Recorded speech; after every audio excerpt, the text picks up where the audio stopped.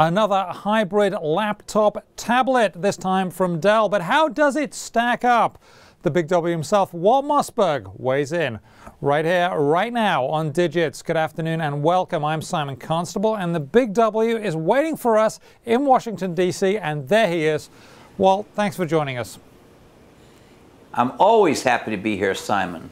Great. Tell us about this hybrid. We've been hearing a lot about these sort of hybrid laptop, tablet things that are coming out. This one's from Dell. What is it and how does it stack up? Well, the basic idea of these hybrids is to take one machine and make it function as a good laptop and as a good tablet. And that stems from the fact that Windows 8, which they all use, has a tablet interface and the traditional Windows interface. So the idea is to match the hardware to that same duality. Now, this one has some interesting features that you particularly like. It's a novel approach to switching between the tablet and the laptop function. Tell us about that. Right, and I think we should start with that because Dell deserves credit for a really cool, innovative design.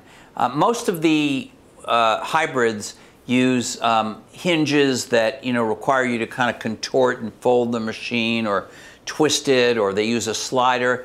Dell has done something clever. The screen actually flips around within the frame of the lid, and it flips quite smoothly and it locks in nice and tight. And so you have your regular laptop, you just press on the back, screen flips, fold it down, and it then becomes a tablet type form factor.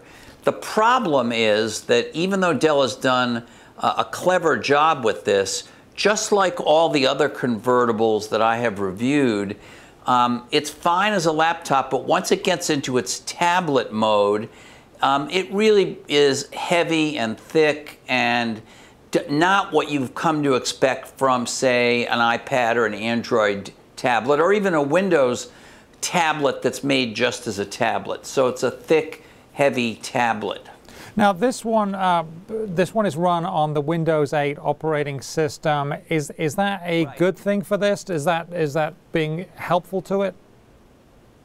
Well, yes. I mean, the operating system, has regular desktop Windows, but the Start screen, which has replaced the Start menu, is essentially a touch tablet operating system. It has its own apps that only run in the Start screen that are more like iPad or Android apps, and so it's not that the basic idea of the operating system is the problem. It's two things. It's one thing is getting more and better apps for the tablet part of the operating system, and that's not Dell or HP or Acer's problem, the hardware guy's problem. That's Microsoft's problem, trying to get those. But the hardware is also a big issue because, if you want to make something that works really well, even as a slim laptop, it's probably not going to be as thin or light as, say, an iPad.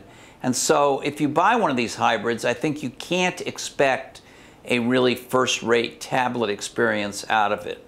So Walt, one of the things is that the screen is connected to the keyboard. If the two things disconnected, maybe that would be the solution. I throw that out there to you. Not that you design these things, but it would seem that it has some nice features.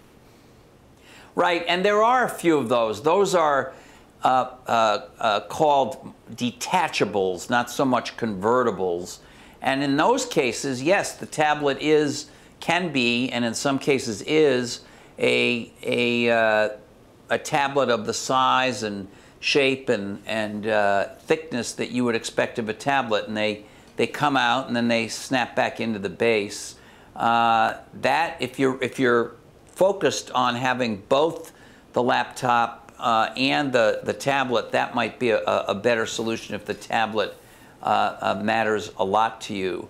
But there's another problem with this particular machine, this Dell. It's very sturdy, it's well built, it's pricey, by the way, it's about $1,200 bucks, but it has bad battery life. In my battery test that I use for all laptops.